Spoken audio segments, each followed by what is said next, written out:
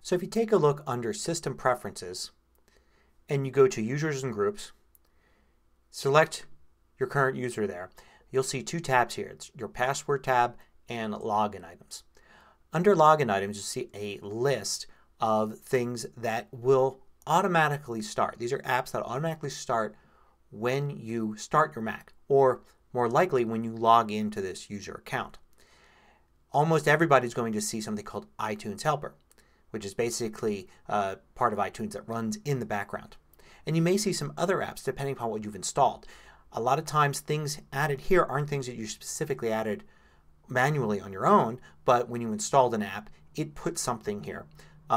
And sometimes if you're having trouble, like you notice that there's an app that always seems to start up and you don't want it to start up when you log in, this is where to go to get rid of it.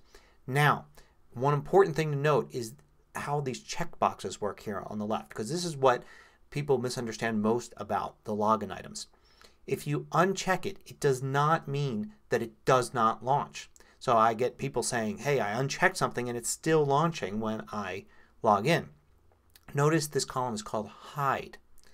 So when it says even here at the bottom to hide an application when you log in, select the checkbox in the Hide column next to the application. So when I put a check there, the application launches, it launches hidden.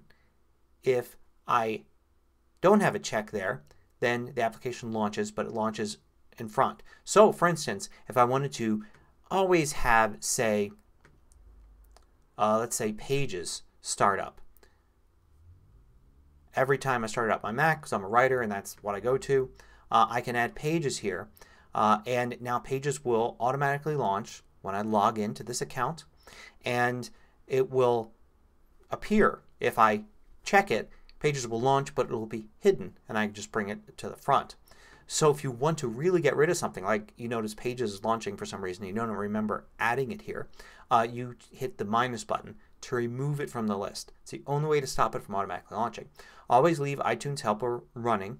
Don't worry about that. That runs in the background all the time and it's running on every Mac.